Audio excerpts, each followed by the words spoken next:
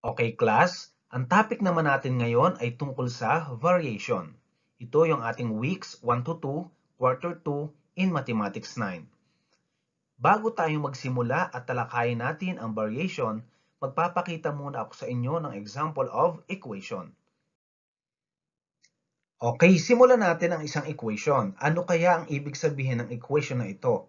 Familiar ba kayo sa equation na ito? E equals mc squared. Okay class, ang tawag sa equation na ito, kung matatandaan nyo, itong equation na ito ay na-discovered ni Albert Einstein. Siya ay isang German mathematician na kung saan malaki ang ambag or contribution sa ating variation. Ang ibig sabihin nito, the ratio of energy to mass is equal to the speed of light squared. Ang original formula niya ay E over M equals C squared, na kung saan dinerive niya ang formula into standard form, E equals mc squared. Then later on, malalaman nyo kung anong type ng variation ang nakapaloob sa ating equation. How about the second one? V equals K over P. Familiar ba kayo sa ating equation? Okay, ang tawag sa equation namang ito ay Boyle's Law, na kung saan ang nakadiscover naman niya noong 1662 ay si Robert Boyle. Wherein the meaning of this equation, V equals K over P, states that as pressure of gas increases, the volume decreases. Ibig sabihin, ang original equation pala nito ay nanggaling sa PV equals K, na kung saan ang K ay nagre-represent sa constant of variation.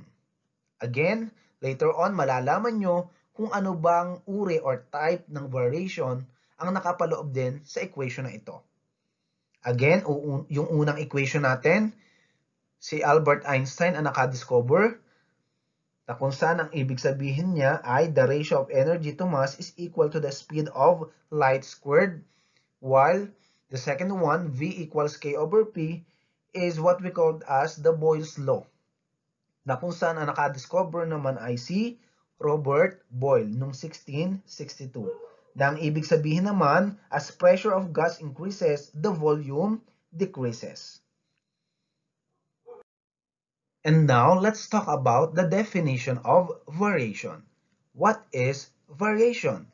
Variation is a relationship between two or more variables in such a way that has increases or decreases from one quantity to another quantity. Increasing or decreasing is a definite way. Now, let's move to the types of variation. Meron tayong tinatawag na types of variation. What are those? Number one, we have direct variation. Y equals kx. Ito ang kanyang standard form or formula ng ating direct variation. Y equals kx. Number two, we have direct square variation. Ang kanya namang formula ay y equals kx squared. Halos similar siya sa direct variation, yun nga lang, ang ating x ay may exponent na 2. Number 3, we have inverse variation. Y equals k over x. Number 4, joint variation, y equals kxz. Meron tayong 3 variables. Number 5, combined variation, y equals kx over z. Ating isa-isahin kung ano ba ang tinatawag at papaano sila nagkakaiba-iba sa pamamagitan ng kanilang mga examples. Simulan natin. Okay, let's start with the first one, direct variation. What is direct variation? It states that y varies directly as x. Meron tayong dalawang variable, meron tayong y, at meron tayong x variable.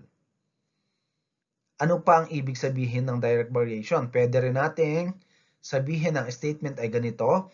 We have y is directly proportional to x.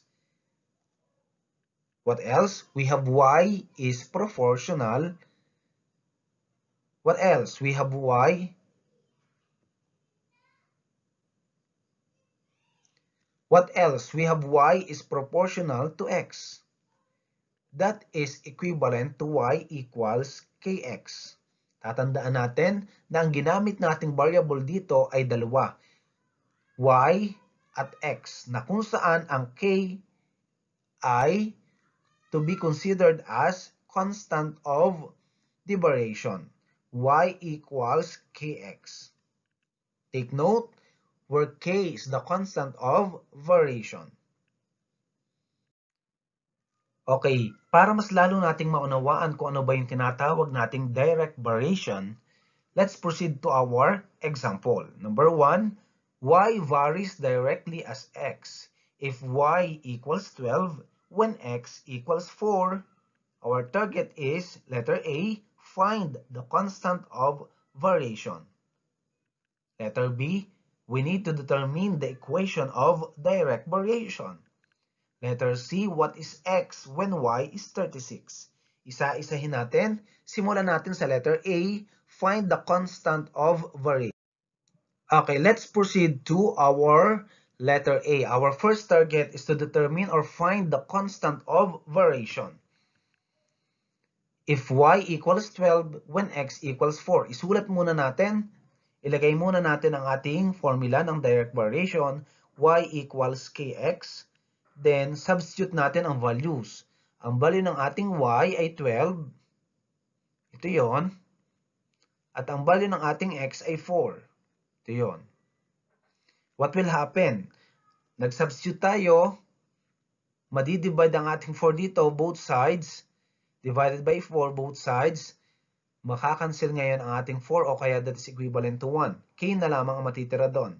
Then 12 divided by 4, what will be the answer? K equals 3. Therefore, the constant of variation is 3. K equals 3. The value of K is 3. How about in letter B? Determine the equation of direct variation. If y equals 12 when x equals 4. Since nakakuha na tayo ng value ng k which is 3, sasubstitute na lang natin. Isulat uli natin ang ating standard form of direct variation, y equals kx. Ang value ng y ay 12 at ang value ng x ay 4, wherein ang target lang naman natin dito ay determine the equation of direct variation. Therefore, the equation of direct variation is y equals 3x. And take note, kung mapapansin natin, ang nabuo nating equation ay tinatawag nating linear. Linear function ang magiging graph niya kapag meron tayong points. Depende kung merong solution na mabubuo sa mga set of points. Kapag may solution, kapag iisang solution lamang, makakabuo tayo ng intersecting line. Kapag only one solution, kapag naman infinite solution, ang mabubuo nating linear graph or sa ating graph ng ating linear equation ay tinatawag nating overlapping kapag infinite solution. No, or aside from overlapping, tinatawag din natin siyang coinciding line. Next, how about naman kapag naman no solution? Wala tayong mabuong solution. Ang graph naman natin sa y equals 3x ay kapag kaganyan ang ating equation, linear, kapag no solution ay parallel line ang mabubuo natin. Okay? How about letter C? If y varies directly as x, if y equals 12 when x equals 4. Letter C, what is x when y is 36? Again, we need to write y equals kx as our standard form of direct variation. Susulat lang muna natin or ilalagay yung ating formula, y equals kx. Again, our target is to determine the value of x when y is 36. Okay, now since the value of y here is 36, the value of y here again is 36, then the value of k, nakuha natin kanina ang value ng k, which is 3, substitute lang natin ang values, 36 equals 3x. Then, as we can see here, pwede nating i-divide both sides by 3, x na lang ang matitira sa kaliwa, or sa kanan rather. sa kanan, then 36 over 3 equals x. Then 36 divided by 3 is 12. Therefore, the value of x equals 12.